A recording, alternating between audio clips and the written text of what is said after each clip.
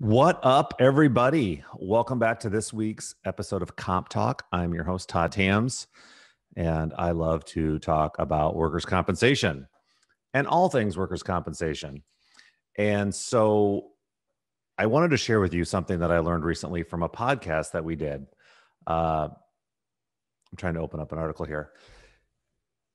Recently, we did a podcast with Melissa Schilling, who is an employment law attorney at the Dickinson Law Firm in Des Moines. And we wanted to talk about all things COVID and what businesses were allowed to do legally and what they're not allowed to do legally surrounding all things COVID. We're getting a lot of questions about this, especially as businesses are looking at bringing people back to the workplace. What does that look like? How do we protect people? And, I'm fortunate that we work in a fairly small business. But I certainly get the fact that there are mega concerns with how you bring people back to work and put them all back in the same space, especially if they're fearful of COVID and what it may do to their health. So one of the things we asked Melissa was whether or not businesses could require their employees to get the COVID vaccine. And in fact, she said, yes, businesses can require a COVID vaccine and proof of a COVID vaccine as a condition of employment. And I guess I really wasn't expecting that answer. I hadn't done much research before. I assumed that there were some employee rights in there that employees did not necessarily need to get a vaccine, and that your job could not be contingent on that vaccine. And so while we did that episode with her not too long ago, today, in my email, I get a bunch of insurance news that's emailed to me from various sources all over the country. And here is an article, and it was written by the Insurance Journal.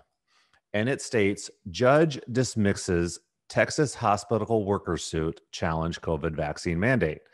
I guess that's a lengthy title here, but here's the gist of it. There were 117 workers at a Texas hospital. And these workers brought forth a lawsuit against this Houston Methodist Hospital policy, saying they don't want to be required to be vaccinated. So the Methodist Hospital has said, if you want to work here, you need to be vaccinated. End of story. A certain subset of employees said, no, we don't. We don't like that. We're going to challenge that legally in court. And so Jennifer Bridges, who was a nurse and the lead plaintiff in the case, had argued that if she was going to be fired for refusing a vaccine, it should be considered a wrongful termination. She also claimed that these vaccines were experimental and dangerous. The judge disagreed. The judge did not find any merit. He didn't agree with her at all.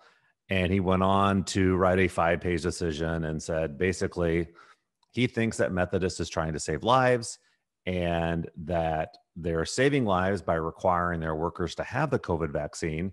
And it's your choice to not, whether you get one or not. And so it goes on to say, the judge said in his report, you can choose to work anywhere else if you refuse the COVID vaccine. If you take it, you can work at the Methodist Hospital. But if you don't take it, I guess basically pound sand and find a job somewhere else. And this goes back to exactly what Melissa Schilling was saying. Businesses can require that their employees have a vaccine. They can require proof of the card. None of that violates HIPAA. And the fact that an employee chooses to not get the vaccine, they may be terminated, and it's perfectly within the grounds of that business to do so. Houston Methodist apparently called the lawsuit frivolous. The lawyer for the workers, here's what's interesting. The lawyer for the workers who sued on behalf of them plans to appeal, and the lawyer has said the legal battle has only just begun. Employment should not be conditioned upon whether you will agree to serve as a human guinea pig. I'm going to tell you, people, this is exciting because I think this is just the tip of the iceberg. There's a large segment of the population that does not want to get vaccinated, does not want to be forced to get vaccinated. And if companies are going to require it, they probably should expect maybe some challenges to that.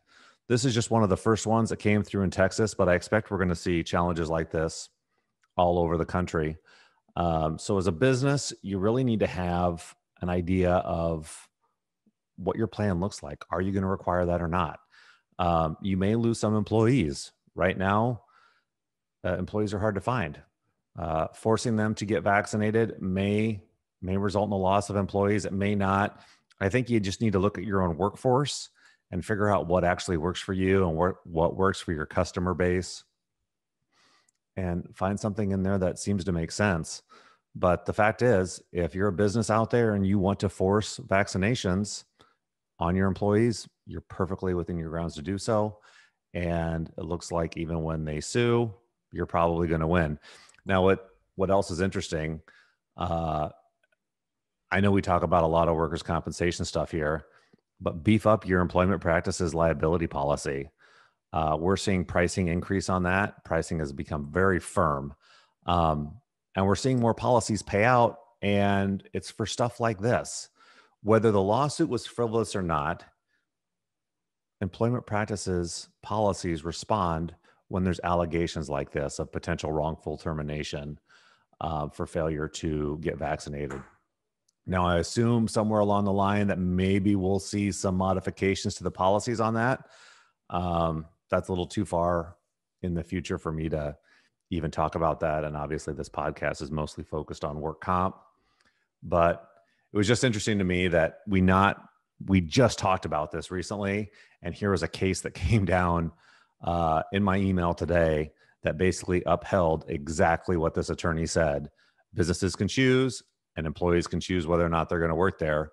But if you don't get the vaccine and the business fires you, they are well within their right. So with that being said, we're going to wrap up this episode of Comp Talk. Make it a great day, and we'll see you again next time.